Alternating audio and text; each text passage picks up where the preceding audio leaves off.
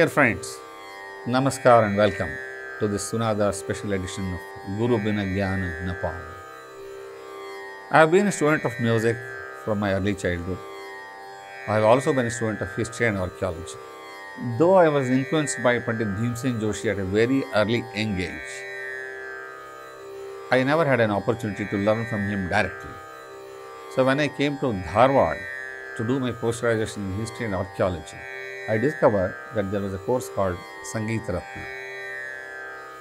I enrolled myself there. Pandit Panchakshari Swami Mattigatti was one of my teachers there, who was a direct disciple of Mallikarjun Mansur. I learnt many ragas from him. It was a 6 years course. I did my post-graduation and 4 years PhD plus Sangeet Ratna all simultaneously together. Mattigatti Guruji had taught me several ragas and several compositions. After that, I came to Bangalore in 1988 as a program executive in All India Radio. Then for my full-time music passion and commitment, I took a plunge into music and resigned from All India Radio job. Mattigatti Guruji came to Bangalore on some other official visit and he called me. Nagaraj, I want to meet you right now. I said, okay Guruji, I'll come. I went to the hotel. He said, Nagaraj, I have retired from Kedarnath University and I want to really impart all the rare ragas and rare bandishes that I have learned from my great gurus. So I would like to come to Bangalore and stay with you maybe a week or 10 days in a month and would like to teach you. Will you be learning? Are you ready to learn? He gave a few seconds pause and said, I will come and you are going to learn. He did not give a choice for me to say either yes or no. I would have been a fool if I had said that I don't want to learn. So our journey started again from the Karnataka University days to Bangalore. He came for the first month, stayed for a week, taught me several compositions, out of which this Naam Kari Maito, Madhyalai Jhaptal, bandish in Raaga Bhairav, sounds very, very unique for me.